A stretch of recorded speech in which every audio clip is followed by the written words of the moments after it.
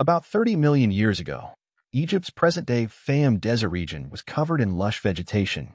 In that landscape so different from today's desert, primitive hippos, elephants, and various species of mammals coexisted in dense forests. In this environment, scientists made a finding that promises to transform the understanding of predators of the Paleogene era. The nearly complete skull of a ferocious creature that researchers say was at the top of the food chain in its time. The skull belongs to a new species of carnivore that scientists named Bastetodon Syrtos, a fearsome creature about the size of a leopard.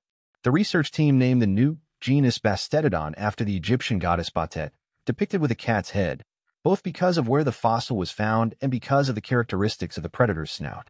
The ending Odin refers to the teeth of the species. Nearing the completion of excavation in rock layers dating to the late Eocene, a period of critical climate transition between Eocene global warming and Oligocene cooling, the find finally occurred. His cry of excitement united the team and ushered in an extraordinary discovery, a nearly complete skull of an ancient top carnivore, a dream for any vertebrate paleontologist. What was Bastetodon like? The creature identified as Bastetodon belonged to an extinct group of carnivorous mammals known as hyenodots. The finding offers clues about the evolutionary past of mammals, particularly predators that coexisted with early humans. These animals, although distant from modern hyenas, shared some features in their anatomy, such as hyena-like teeth, adapted to a strict carnivorous diet. Bastetodon was an animal that sat at the top of the food chain. Comparable in size to a leopard, Bastetodon not only hunted large prey such as primates and small hippos, but probably also attacked early elephants and hyraxes. Their diet was clearly focused on carnivorous animals and large prey, which is reflected in their dental structure, with long and sharp metastyles. In addition to its hypercarnivorous diet, the scientists note that the robust zygomatic arches of its skull suggest a powerful chewing musculature, necessary to tear the flesh of its prey. Bastetodon's discovery offers insight into how large predators adapted to African ecosystems just after the extinction of the dinosaurs. The evolution of hyenodots.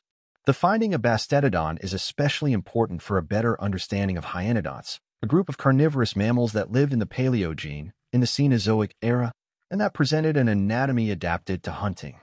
According to the phylogenetic analysis carried out by the researchers, Bastetodon belongs to the subfamily of Hyonilurinae, a group that includes several medium to large-sized predators, such as Achnatinovus and other pterodon species. Although these animals were older than today's carnivores, such as hyenas, dogs, and cats, they shared some adaptations in their dental morphology, such as teeth with sharp edges for tearing flesh. The skull of Bastetodon retains a reduced dental formula compared to other hyenodots in the region, such as Achnatinovus, suggesting a specialized meat diet.